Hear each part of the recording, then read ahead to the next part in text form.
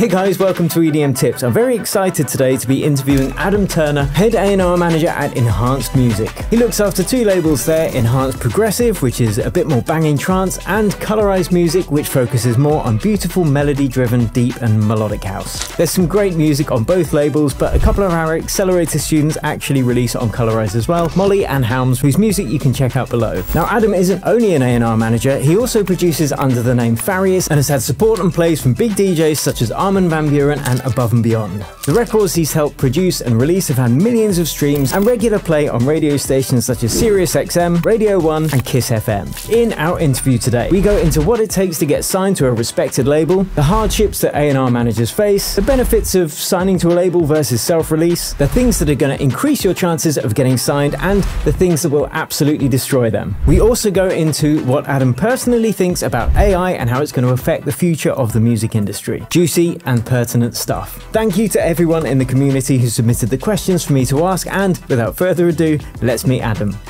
Adam, thank you for joining me on the EDM Tips channel. For anyone who doesn't know you yet, perhaps you could give a brief introduction of who you are and what you do, and Colorize. Yeah, my name's Adam. I am the A&R manager for Colorize, which is a label that's a part of Enhanced Music, which is a larger label group that's been founded 50 years ago. And yeah, I look after the two labels here, Enhanced Progressive, which is more of a trance-leaning label, and Colorize, which is obviously what we're here to talk about today. Excellent. Well, once again, thanks for joining me. I know we've got lots of my students and lots of the viewers of this channel who absolutely love Colorize. Great. I'm a personal fan as well. That's my jam, as Great. It were. Nice. So yeah, it's a pleasure to have you here. I've got some great questions from the community.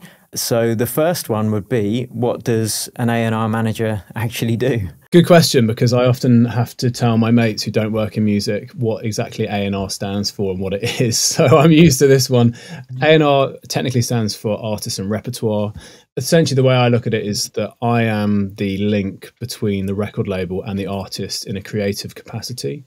So my job really, I mean, maybe we'll talk about my day today, but my job overview really is to ensure that we work with artists to get the best possible sound out of their records. And that's the headline really. And that can mean anything from feedback. I mean, that is the main thing. It's feedback on their records when I get sent demos, to even doing a bit of creative work myself on the records every now and then, or working with some other engineers, other producers, linking people together.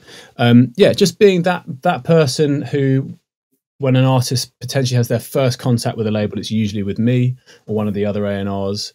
And as the A&R manager, I kind of just oversee the output from an A&R capacity, work with the team really closely, but just kind of oversee how the sound of the label is going, if that makes sense.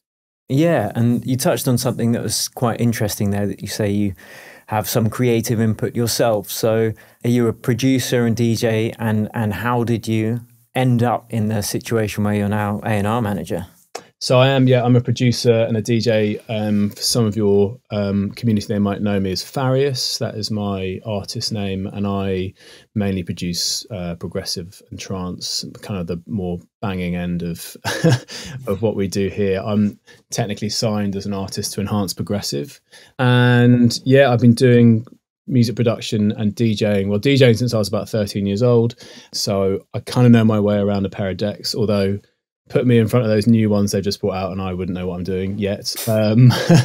And producing since I was about 22, so about 15 years or so. And yeah, I kind of started out in the major label world doing remixes for cash for big pop stars, people like Ollie Murs, Paloma Faith, Robbie Williams, people like that in the commercial world. And then kind of refined what I wanted to do, started a new alias, which is Farius, and that's been going since 2016. And now I make records and put them out on labels like Enhanced and Juna Beats, Armada, and others. So that's kind of my background in terms of getting into A&R.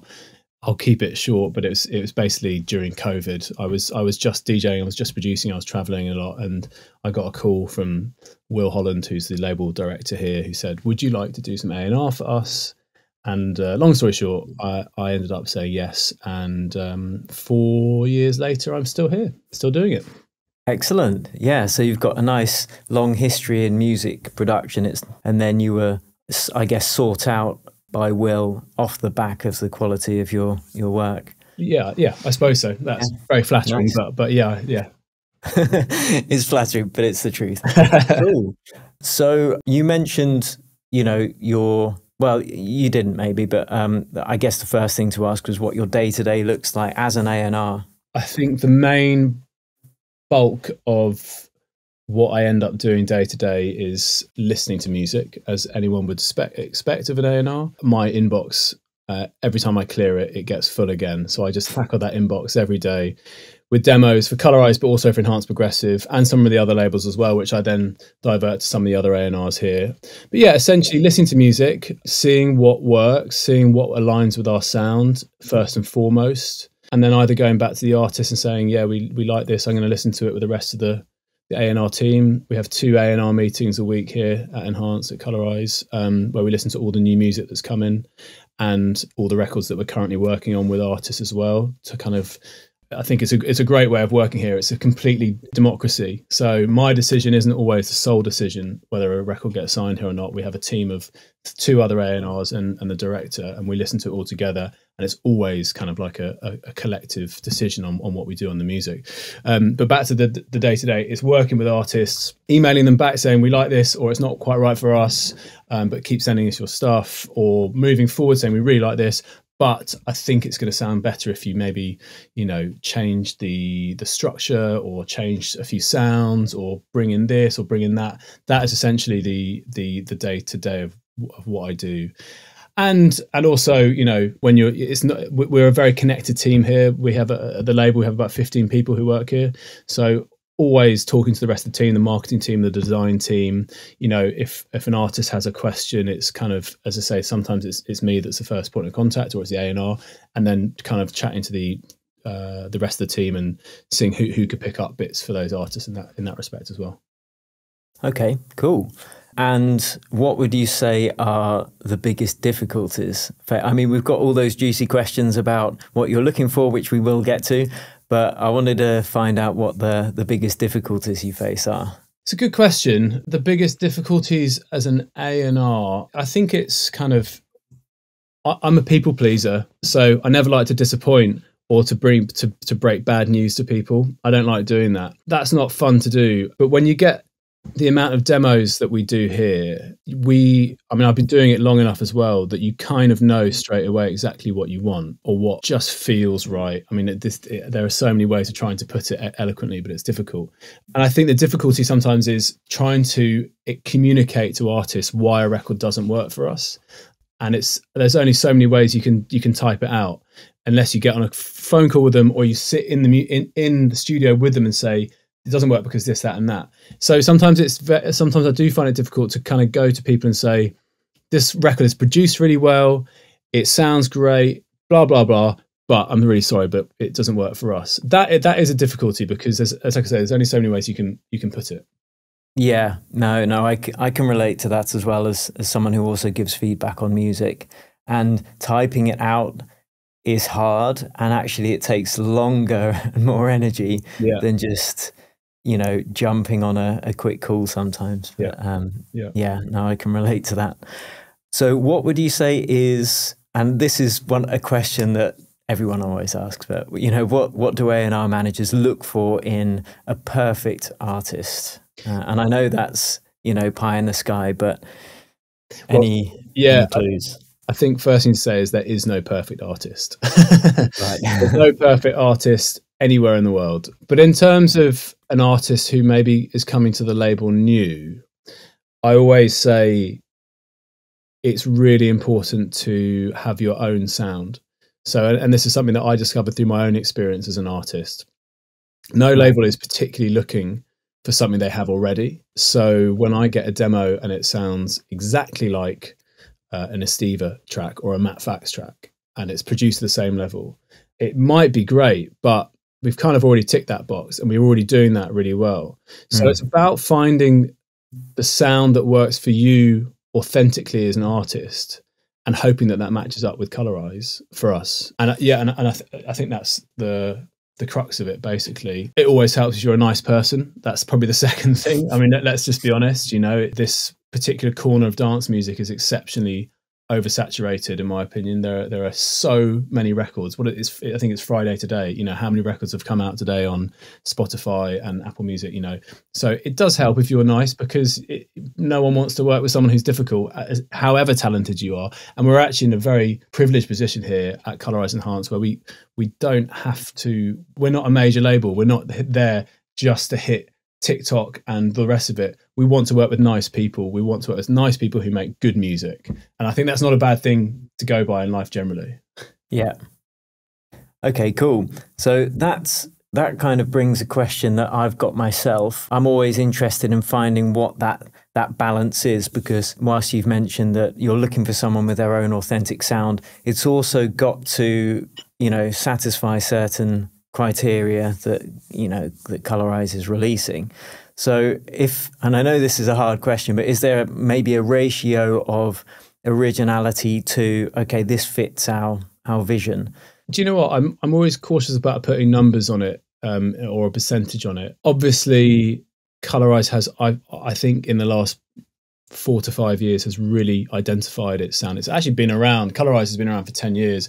We're just doing our 500th release now this month. I think it's really difficult because you could listen to the Colorize new releases playlist on Spotify, write a record like that and send it in, and it still wouldn't get signed. I think there is, obviously I get demos which are like 135 BPM hard house, and they say, here's something for Colorize, and it's quite obvious that the artist hasn't looked at where, or they've just blanket sent it out to everybody. So you obviously have to have a certain vision or certain idea about what the label is that you're sending the music to. Yeah. But like I say, I think we're quite diverse in what we do. We do have records from, we've got these new guys called Madeira. They've just put out their album, really beautiful, soft, cinematic, but electronic sounds. Just really feels really nice. And then at the other end, we've got someone like Estiva, who makes amazing, banging club records. I think for us, the key, I've always said this, like I think we all believe the key for our records here is melody, and it always has been with Enhanced and in Colorize. Right.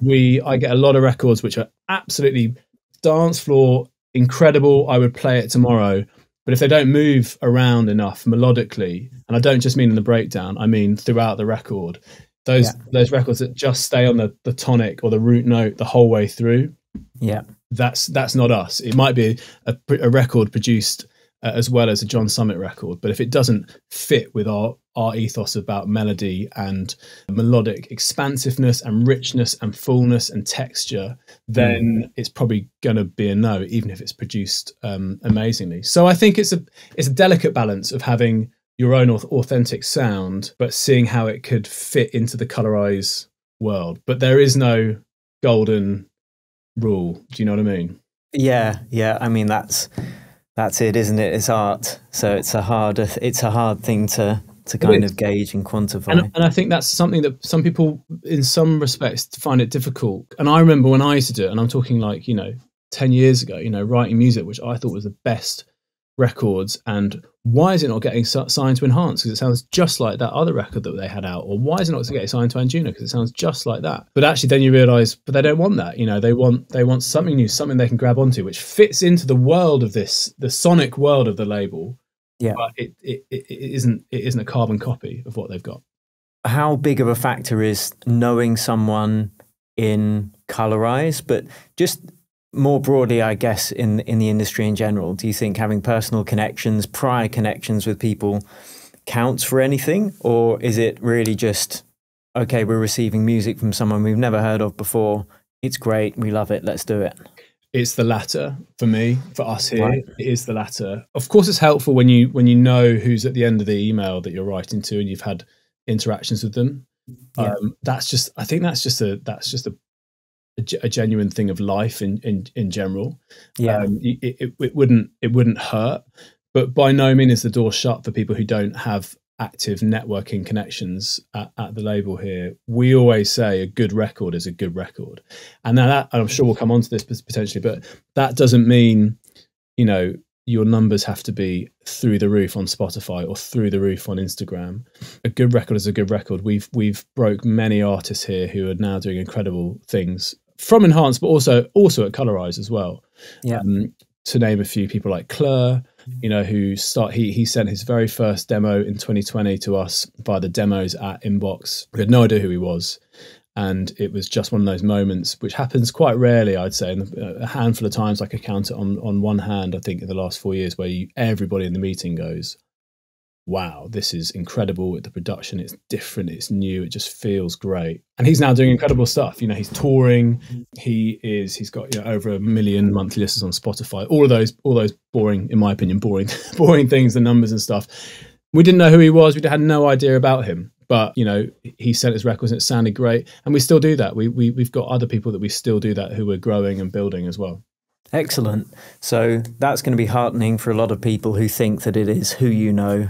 No. Yeah. No. And I think that, and again, this is just me riffing on my personal experience, but now where people are so connected, through social media and online, it's a very different ball game from maybe 20 years ago. Yeah. Honestly, sometimes I find it refreshing when you get something from somebody you've never heard of, you've had no interaction, nothing on social media.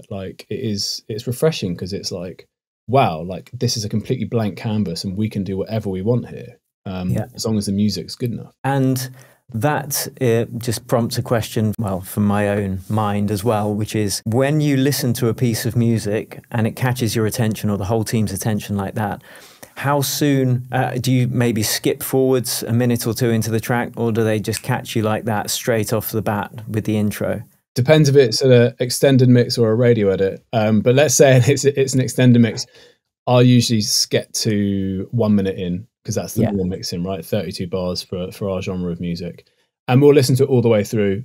If it's a record that I've listened to, don't forget, I'm listening to music all day in my headphones, and I'm only taking into our A&R meetings the ones that I think we're going to sign, or I think we might need to do some work on, but I want to get a test the water with the rest of the guys to see what they think. Listen, I know within the first 10 seconds of listening to a record from a production standpoint whether we're going to have something we can work with or not. And if I'm like, okay, this is produced well, I'm going to listen to that whole record all the way through, because then that's the important bit of A&Ring. It's going, okay, well, it's produced really well. It might need a few tweaks here and there, but is the breakdown a little bit sparse? Is the drop are we getting enough payoff at the drop? Is it big enough? So those are all the things then I'm listening to, then I'm critiquing it. But yeah, like I say, I know but every other A&R you talk to, if a record basically doesn't have any side chain or something and it's just a kick on top of everything, I'm going to know within 10 seconds whether to move on to the next one and bin it, basically. Yeah. Okay, cool. And how do you separate and we've kind of touched upon it, but is there any way that people can separate themselves from the other artists that you have on their labels and stand out? Or is it really just a case of finding that authentic sound you just can't really define? It's honestly, it's so difficult because I feel like the artists that we work with do have their own distinct sound. And I think that's the main thing to keep in mind. And sometimes I get records from artists that we're working with and they're like, I took real inspiration from blah blah's record that you just put out a month ago, which is great. And I think it is really good to keep listening to the label you're signed to and keep listening. But I think the more you advance in your relationship with the label, the more individualism you get to do, if you know what I mean. Like if the music's good, the production's good, and we're still feeling it, the more risks you can take, because then you've got a good home somewhere already. And then I go, actually, do you know what, that record you did 2 records ago, that was the bar. Let's try and see if we can raise it up. And I do have that conversation a lot with artists that we sign regularly. It's kind of like, the first few records were good, but we've kind of fallen a bit flat because you need to move the sound on. And that's something that every artist will experience in their career. I've done it myself. You get to a point where you think, wow, I'm singing now. It's great. It's all going really well. But then you go, how do I move it on? How do I keep it fresh? How do I, without using the same presets or the same kick or the same ride or the same, all those, or the same effects, you've got to keep your sound evolving the whole time as you become more of an established artist on a label. Okay, great. And if you were or if someone wants to produce full-time for a living, but they've got a full-time job, You know, like most people, we've all got to do what we need to do. And if they had 3 hours a day to produce, would you advise any particular focus on things other than the music production, like social media, or would you suggest that someone just nails the music production? I think you'd expect me to say, just do the music, just work on the production, and everything else falls into place. No expectations. I think we're at a place really now in 2024 where the other bits do matter, and you can see that. You can definitely see that with artists that we've built up already. But ultimately, I think the old A&R facts do stay true, and that is, it's all about the music. So you could have 100,000 TikTok followers, Instagram followers. If your music doesn't sound good, we're not going to sign it. So I would say if someone's working full time, focus on your production skills first and foremost. And if you're writing great music, which is getting played by great DJs on the radio, streaming like crazy, then people are going to come and find you. Yes, of course, we all work to keep that algorithm pumping out, and we all love to, you know, try and grow your brand as such. But I think I'm still a little bit old school in that sense. It's like, if the music's no good, then it's not going to get signed. Focus on the music. And I think I learned that from a lot of older artists that I've worked with in the past. Right. It's kind of like, just focus on the really important bit, and the rest of it should. Yes, you're going to have to work. You're going to have to work to get your social media up and stuff, but the music is first and foremost, right? Yeah. And that leads me on to the next question, which is, in this, you know, day and age where it's easy to self-publish, what would you say the biggest benefits of signing with a label like Colorize or Enhanced are over and above self-releasing?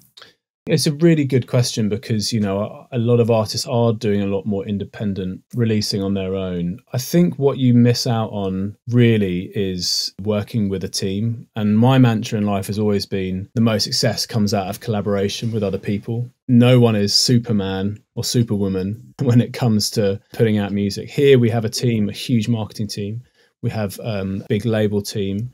And everything is coordinated for you. You have to, I mean, listen, I think I have quite a privileged position of being an artist and an A&R. So I do see it from both sides. And I do see it like, if a label is taking X percentage of this record, you want them to work for it. But by that, you know, they're going to distribute it. This label has amazing ties with DSPs. You know, our playlisting, I think, is above a lot of other labels of our size. We get very, very good ads every week. We've got incredible connections with Sirius XM over in the US. We get loads of spins on Radio 1, Kiss FM. You know, all of these things has been built out of 15 years of hard work from this label. And I think, yes, you could put out a record via DistroKid or whatever, whichever one you want to do. But if you want continued success, I think it does still stand true that it's best to collaborate with other people and learn from them as well. How are you going to do all of your release assets, all of your, you know, everything on yourself, and you're going to care about the music as well? I think it's great to let other people collaborate with other people, and that lets you just focus on doing the music. And that is first and foremost the most important thing. That's exactly what I think as well. And that's what I advise my students to do, is you're kind of hacking into a pre-existing network of highly skilled people who are experts in that field. So whilst you might be giving away, you know, some of what you're earning, the big picture is you're going to be doing a lot more, and you're going to be learning a lot more, and it opens so many opportunities. So many opportunities, you know, for instance, you know, we've got new people who are on Colorize, and, you know, we're now doing a lot more events than we were, say, 5 years ago. So we do an ADE show every year. You know, we've got a Colorize London show coming up in May. All of these things, you can self-release the music. If your only goal is to just put music out there, then fine. But if you want to grow as an artist, then I think it is about working with other people in the field, as you say. You also get to connect with other artists. You know, there's a part of my job is linking people together. Maybe we could do a collab between X and Y, all those things. And you just miss out on all of that if you just put stuff out on your own. Do you know what I mean? Yeah, absolutely. And further to what you just mentioned about your upcoming night in May in London, I'll put a link to that below as well. That's my old stomping ground in Hackney Wick.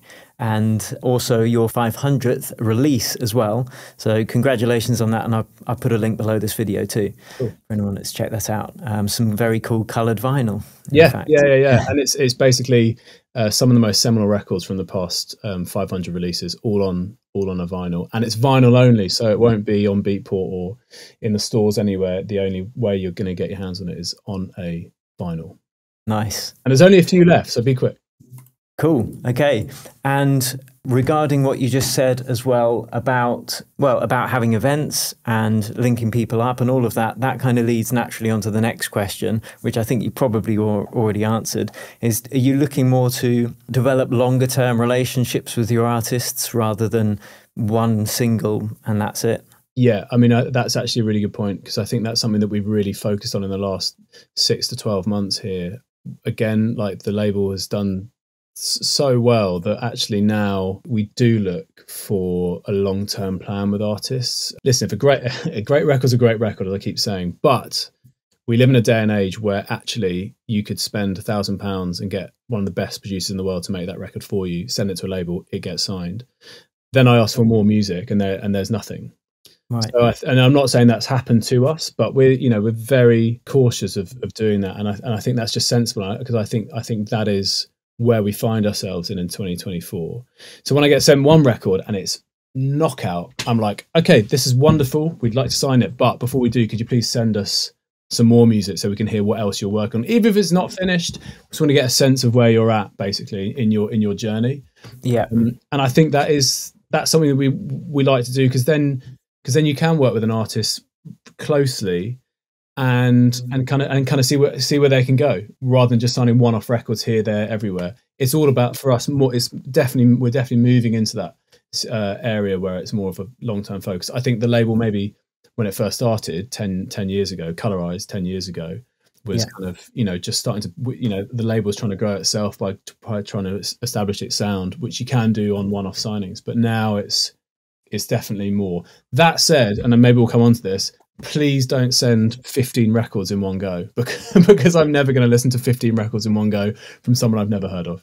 When I'm kind of working with my students, I say that if we've got a stable of, say, 3 decent tracks, and you approach a label, then you've got something to back up that you're not just a, one trick pony or whatever the term is. Well, but that's it. And it's really important, also, with so many sample packs and templates, that's the word I was looking for. Yeah. You could just buy a template, put it together, send it, and I do see like make music like Colorize. And that's kind of something that's in my head when I'm listening to new music. I'm like, okay, is this at a level of a template? If so, we're not going to sign it. It needs to have more to it. And then you as an artist need to follow up with more as well. Yeah, I'm probably guilty for making some of those templates. No, but they're great. I think when you're starting out, I mean, my God, when I started making trance, I was using those templates as well. But for a record to get signed, it needs to just hit that extra bar. Yeah, I mean, when I give them away, I always put, look, be aware, this is really just for training purposes, because loads of people have got access to it. So being able to pick apart the production techniques, I think, is a helpful thing for people to be able to do. But just repackaging something that's someone else's work is not a recipe for longevity. Exactly, yeah. And what would you say is the #1 trait of your most successful artists? Let's give the kind of bar that they're all really good at producing. So that's a given. Is there any particular trait that makes you go, yeah, this person's going to be an absolute killer? I think it's kind of what I touched on before. It's about being able to keep your music fresh and new, and not putting out the same sounding or sending to us the same sounding record every time.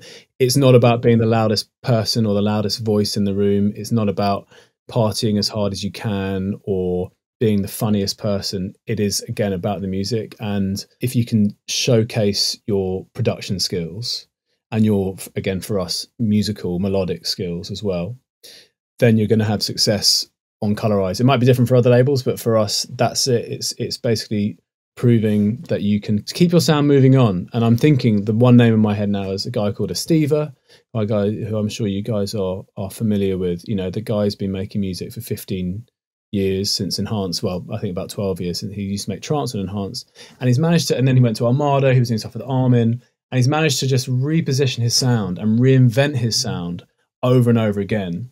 And it's just every record we get is just like, wow, this is incredible. How does he do it? You know, so does he manage to do that without moving so far from his sound that you can't tell it's him? Yeah, if there was anything like a golden ticket to being a great artist, it is that. It's being able to go, okay, here's my sound, here's what I do, and when I press play, I know it's an Estiva record, even if I couldn't see the screen, I would know it's a record. But it doesn't sound anything like his last 8 records that he's done for us. It's different and it's new. Every record sounds new, but still like an Estiva record. But that is, honestly, Will, I think that is the most difficult thing for an artist to try and establish, trying to keep it fresh. I struggle with it myself as an artist, and I speak to many artists, even those big names that I've got in my head right now. Like, whenever I see them, they always say the same thing. How do you keep it fresh? How do you keep it moving?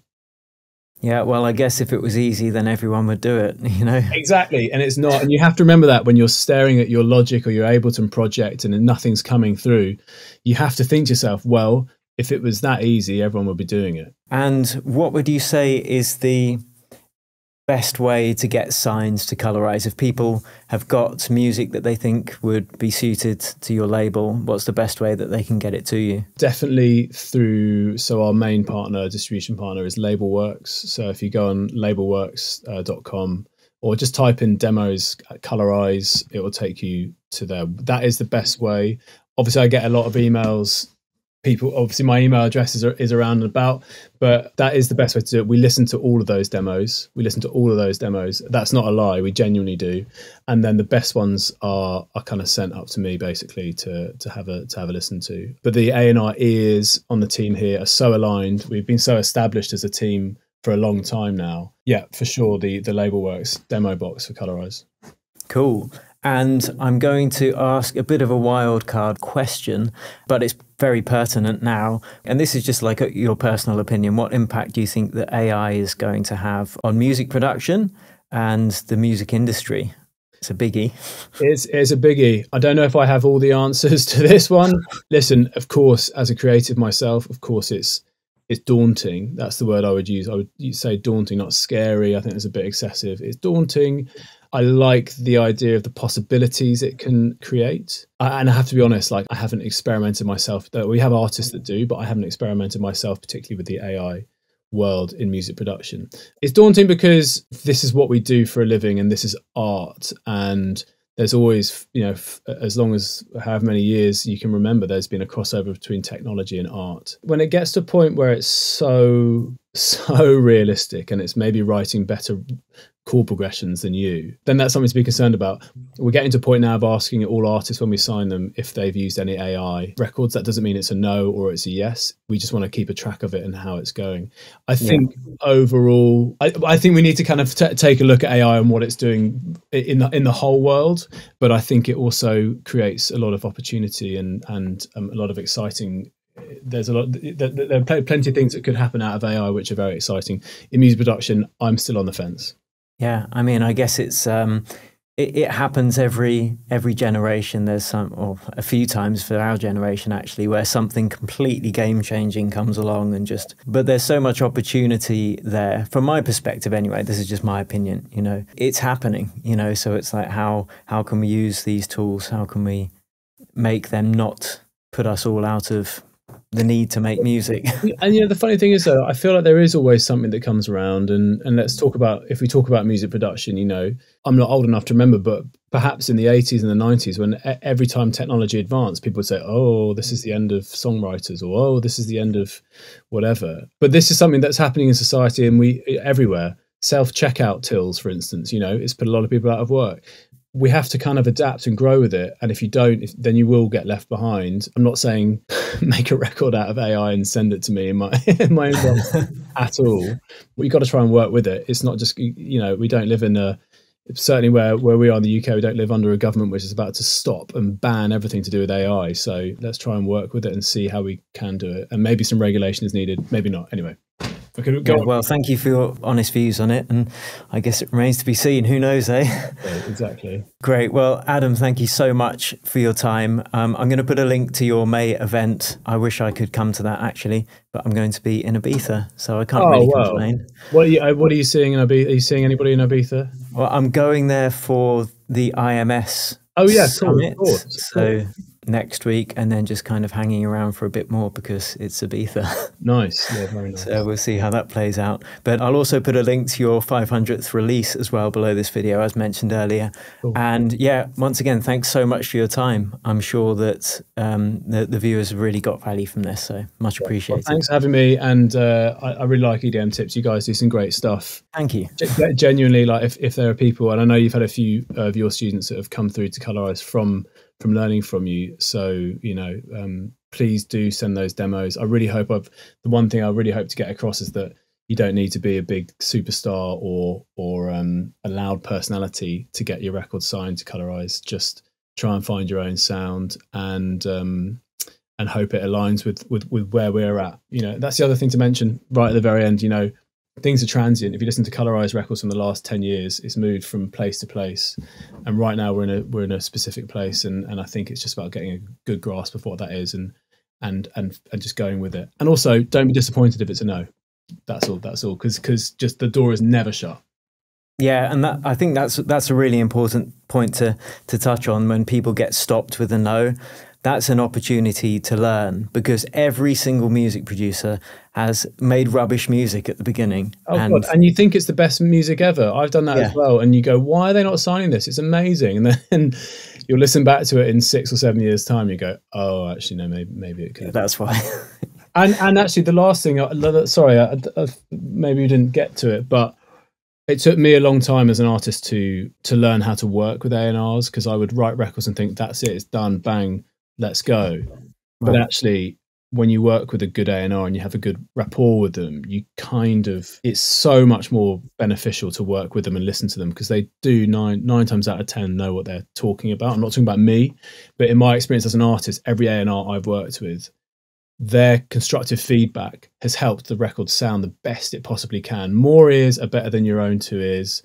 And, you know, ultimately a label knows what it wants to fit into their groove. If it goes so far away from the original record, fine, walk away and take it to another label. But try and work with the A&Rs, because they 9 times out of 10 know what they're talking about.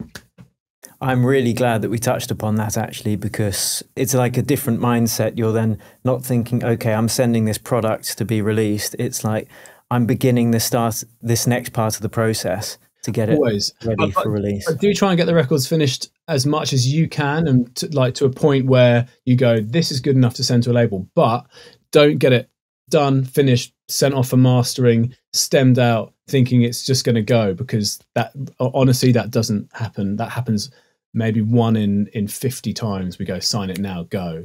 You know, every time it's like, actually, for us, it needs this, or maybe this, or, you know, have you thought about putting a little vocal sample in? That's a lot of the feedback I give. Like, try and get something to make it more memorable than just a basic bed. You know, if you're listening to your record, it just sounds like something I could talk over on the radio. It's probably not going to be a record that we're going to sign.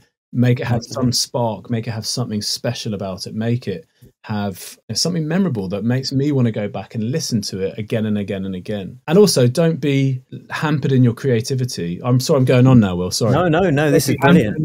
Please continue if you got the time. And, you know, one thing that, for instance, right now I'm really struggling with artists is this, and it's not AI, but it's what I call the drag and drop splice vocal thing. And it's like, this is your art, this is your creative, this is reflecting you, this is what you want to put out to the world. Do you really want to take the first search result of a deep progressive vocal in F minor and just plonk it in your project? Is that really what you want to say about your music?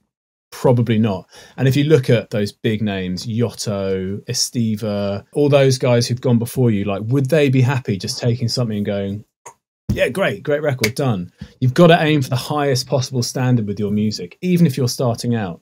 And I think we've all done it, by the way, but I think we're now at a point where you hear the same vocal on so many records, and it's not thinking outside the box enough. We really want every record on Colorize to be as authentic and as exciting for the listener as possible, and having a vocal that you may have heard on 2 other records, whenever, 6 months ago, and then one before that, is not exciting, and it's not where you should be aiming for your music to be, in my opinion. And do you, I know now we are going on, but I think this is really important stuff.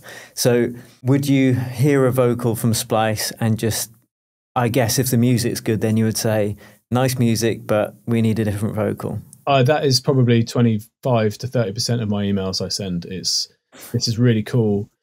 I think sometimes it's good to look at Splice as like a stepping stone. Use a vocal to like fill out the record, and like so it doesn't feel like an instrumental version of a vocal record. Fill it out, but don't get so in love and attached to it that you can't live without it in your record. At the same time, I do understand the constraints of new producers working with vocalists. Not everyone can afford what vocalists want. Not every vocalist wants to work with you if you don't have the numbers. That's just the bare cold facts of it. But there are ways of being creative with Splice, and there are ways of being creative with samples that is kind of, I guess, what we would look for as well in signings. It's like, cool, oh, they've done that, but you don't even know it's that. That shows me that you've got the passion to elevate yourself above everybody else. And like I said earlier in this interview, think about how many records come out every Friday. How is yours going to stand up so far head and shoulders above everybody else's records? If you don't want to do that, then fine, just put it out. But it probably won't get signed to a label like Colorize or other competitors in our field or friends of ours in our field. Because we want every record to be as authentic and memorable and stand out as possible. That's what we have to aim for as a label. And that's what you in turn should aim for as an artist, I think. So it's about striving for excellence, really. It is. I mean, but wouldn't you do that in any other walk of life? Personally, I'm a big believer in that. Yeah, and that's I think that's just crucial to succeeding. Not to the point where, I mean, there is a fine balance, because you can get to a point where you just back yourself into such a corner. You just become such a perfectionist. You never finish a record. You never send anything. You do have to find that balance, and I think in time one would hope that you would find it. But you have to strive for excellence. I say this sometimes to people, like, if you send a demo to a label and they go, great, thanks, yeah, we'll put it out next week. And I've got into hot water on Twitter for that, expressing that opinion before. In my experience, that's probably not the best label to sign your record to, because you want to work with people to make the record sound as good as possible. You want to know that they're signing so much other good music that they don't have space for you for another 3 months or something like that. Genuinely, that's how I feel as an A&R, someone who works at a label and also as an artist. That's a red flag for me. If a label says, yeah, great, cool, we'll sign it, we'll put it out. Can you get us the masters now? And here's the label contract. It's like, this is, strive for excellence in every form, your creativity, but also your business as well. Yeah. I think that's a really nice paradigm shift for a lot of people who might come to this thinking, okay, I just send it to A&R and then it gets released. No. Yeah. So I think that's really helpful. Work with it. And as I say, listen to the feedback if you can. And if you don't agree with it, then do take it to somewhere that you feel like it could work. If you're not getting your record signed at all because you don't like the feedback from any A&Rs, then I think the problem potentially is with you rather than the record labels. Okay, on that merry note. No, but I mean, you know what I mean? Like, of course. You're getting no, or yes, change this, but you don't want to do any of it, and you have your own reason, then maybe it is the self-releasing route, but then it does come with all the caveats of what we talked about earlier. Something I've seen in my students that go on to really do great things and release with labels such as Colorize is a willingness to take feedback and not to take it as a personal affront. I mean, and I did that for years, and I took it as a personal affront. Why? So did I. Why would you not? Exactly. Why would you not? But I think it comes with age and experience. And I actively, when I send my records to other record labels, so yes, I release Enhanced, but I also do stuff on other labels. I want an A&R to say, this is cool, but could you do this, that, and that? Because I know that it's only going to make the record better. In my experience, I've rarely had feedback which has made a record worse. Great. All right. Well, once again, thanks so much for your time, Adam. Is there anything else that you think's important that we should cover? No, I think we've covered the whole landscape. No, it's really good. And like I said, I want as many people to understand that Colorize is an open door for everybody, and work on the production as hard as you can, because that is where it starts. Without the production, there's no marketing, there's no record. So, keep listening to Will. He knows what he's doing. Thank you very much. All right, well, thanks, Adam, and thanks to everyone who's watched this interview, and catch you soon. Thanks, Will. See you soon. As I mentioned at the beginning of this video, a couple of our students have actually released on Colorize Records, so keep your eyes out for them over the coming months. And if you want to get coached to get your music to a level where it can be released on labels such as Colorize, then check out my accelerator program below this video. Don't forget to check out the links I mentioned below as well for Colorize's 500th release and their upcoming event in East London. Thanks so much for watching, and if you want more A&R tips, you can check out this interview here where we speak to the A&R manager of Defected Records. But before you watch that, if you enjoyed this, please hit like and subscribe to the channel for more interviews like this. Thanks, and I'll catch you over at that next video.